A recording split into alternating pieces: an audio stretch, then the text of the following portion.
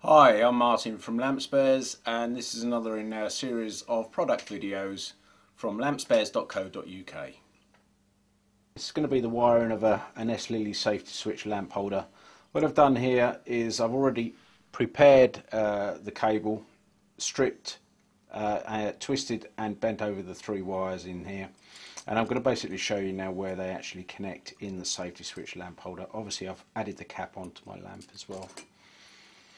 So the 3 screw terminals that you've actually got on the S-Lilley is you've got live and neutral each side. It doesn't really matter which way round they go. The important one is this one in the middle, which is the earth terminal. And this one is the easiest way to get hold of this is to just lift the earth strap up a little bit, and you can actually get your screwdriver in there. Just undo that one a little bit. Turn that around and just undo these 2 screws somewhat. Right, I'm going to start with the earth connection, which is that first one in the centre there. So I'm going to pop that one in there, like so.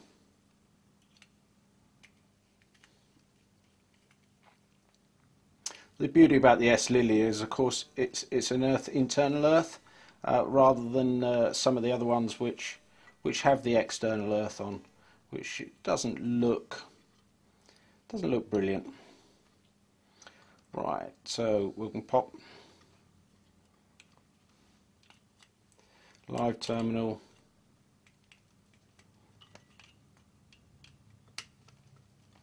like so,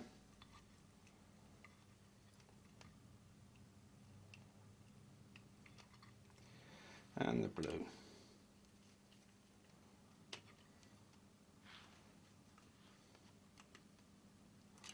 So we've got live and neutral in the outside terminals, and the earth one now you can see right under here. Poke the wire down, encourage that one down, just leave the PVC a little bit proud in there. Sprung clip goes back into place. Now that will sit in there like so. Okay. Skirt, shade rings, so we'll take the shade ring off of this one. Take the shade ring off of that one just to make it easier. One of the important things is to line up the little indents that you've got here. On these, they will only go basically in one position, so the little indents will go in these indents here like that, and then the lock ring will go on like so. Once done, I'll add the shade ring back on for good measure. Now you have to remember, with the safety switch lamp holder, you can't actually push that until you actually put a bulb in or a lamp. So once the lamp's in, then you can turn it on and off.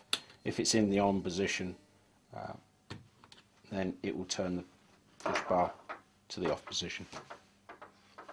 Hope you found that one interesting. Thanks for watching. If you've got any questions, email me at martin@lampspares.co.uk, and I'd love to see some of your finished products.